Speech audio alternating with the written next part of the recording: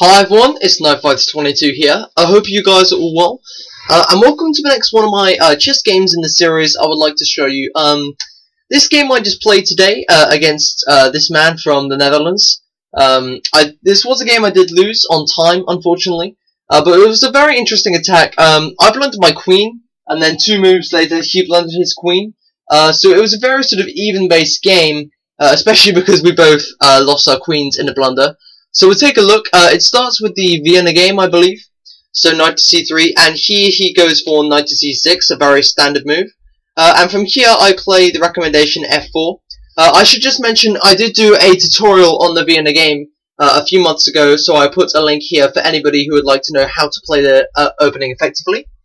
Okay, so from here he plays bishop to b4, just pinning down my knight after I move my d-pawn. Knight to f3. And he goes for the exchange immediately. Maybe he wants to give me doubled up pawns, which I do. I take back with my b-pawn in this position because I want to go ahead and play pawn to d4, gaining central control. I don't want to take back with my d-pawn and have to worry about loads of pawns on the side of the board where they're not doing very much. So he plays queen over to e7. I think this is just to defend the e5 pawn because obviously it's being attacked 2 times in a row with the pawn and with the knight. He could always play d6, and I think after I do play d4, he does play d6 to help defend the pawn. But from here, I choose to close the position down, just because I think that because I've got such a big space advantage, I really think it would be a good idea to make a nice closed position.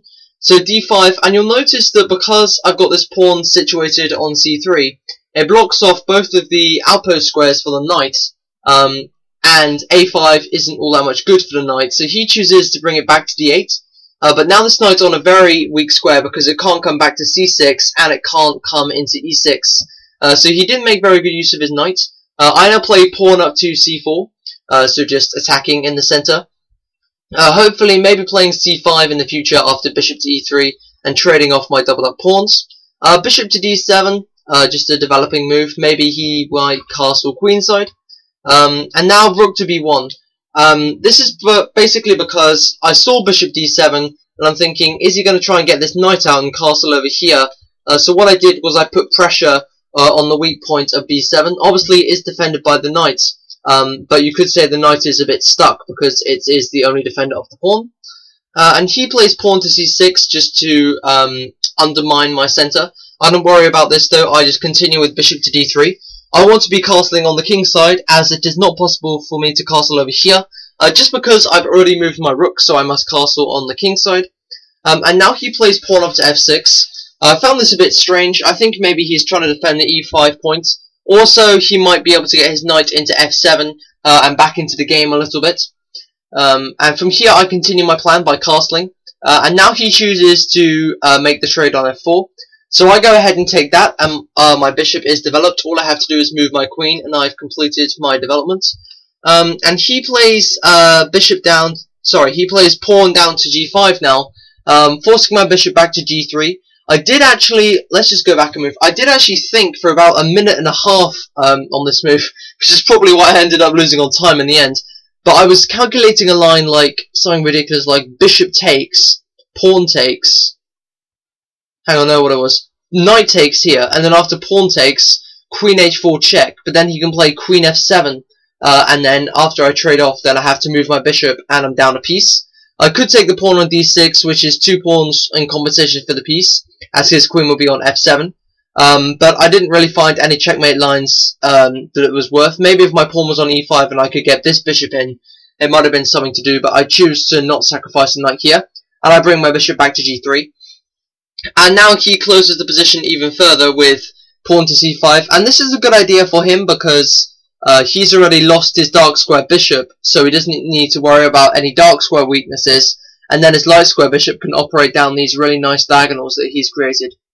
I now play rook to e1, just aligning it with the queen and the king, maybe some pins going on there if I can make that happen. And yeah, he does play his knight round to f7, so this is what I thought. He's getting into better squares, possibly the e5 square, maybe h6 and down to g4 attacking my king. But I can now go ahead and take the b7 pawn. Just a slight mistake on his behalf, but it doesn't really matter, I suppose. and he plays his queen back to d8. I'm not really sure exactly why he does this, maybe to get out on the queen side or to defend over here. And now knight's back to d2. I thought again for a long time on this move, but my knight on f3 wasn't really doing anything. And also I noticed a weakness, which is this h5 diagonal towards his king. And if this knight moves, there will be some very nasty checks. So what I wanted to do was I wanted to get my queen out and then maybe even move my knight back to f3. And he plays rook b8 now. I'm fine with the rooks being traded, so I just go ahead with that. And then I can bring my queen into h5. Now what I'm really thinking is I want to get my light square bishop working in coordination with my queen, because I'm attacking the light squares. So I really want to sort of play e5 soon and really sort of hammer this down. He plays his queen across to c8. I wasn't really sure at the time why he did this, but you'll see in a minute. And now I make the massive blunder, knight to f3. And you'll notice he has this amazing move.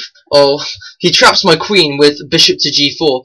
And this is the whole reason why I moved his queen back over to c8. Because if you'll notice, there's no possible squares that my queen can go to. So I'm thinking, yeah, I don't really know what to do. Maybe I can try and promote one of these pawns. So I play pawn up to e5. And he goes ahead and takes my queen. And then you'll notice that there's a discover check here. So I can go ahead and take the pawn on d6 with check. And you notice it gets quite close to promotion, and he actually fell for a trap here. He loses his queen because basically what he wants to do is he wants to capture this pawn as quickly as possible, but he can't capture it with the knight because it's check. So he plays his king up to d7 now to attack the d6 pawn. It is still defended by the bishop, but now after the king's moved, you can play knight takes, and then bishop takes, and king takes, and he wins a pawn. But he didn't see that there's a skewer here, the tactic called the skewer. I might make a tactics video using the skewer soon, which is basically bishop to f5 check. And you'll notice that the king has to move, and after the king moves, it uncovers the queen to be taken by the bishop. And then after king takes c8, things aren't looking too bad for me. So what do I have in compensation? I guess I got a couple of pawns, but obviously I didn't manage to get this bishop back, so I am down one minor piece currently. I can now go in with rook e8 check though. I suppose I do have some counterplay. So he plays king to d7. I now go back to e7 check. I'm trying to find a way to really try and promote these pawns and win the game quickly. King to d8, and then I can go ahead and win the a7 pawn. And from here he plays bishop takes f3 and g takes f3, and then he goes ahead with h5. What he didn't see was this move though is after this bishop moved, this was the only defender of his knight on f7. So after he trades that off, then I can go ahead and win his knight. And then he goes ahead and traps my own bishop. I did find a way out of this immediately, I think. I played rook to f8 check, king to d7, rook to f7 check, and then after the king went back to e8, I played d7 check, and after the king goes across to d8, I can then play bishop to d6, so this pawn moved, so I have a free square for the bishop.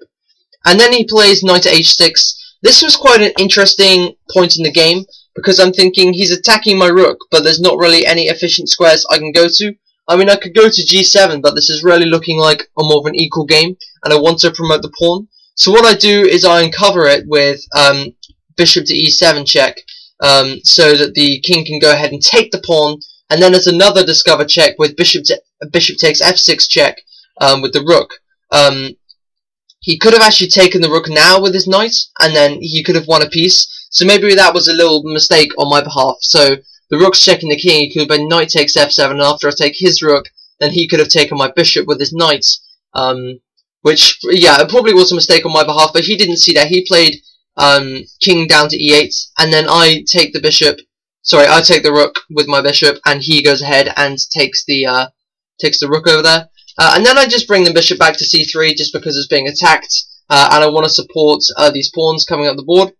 And he plays king to d7, but after I play a4, king c7, a5, I run out of time, which is a shame because, as you can see, I think I'm 3 pawns up in the position, but because I took so long to calculate some of those lines, I really did not have the time to finish him off.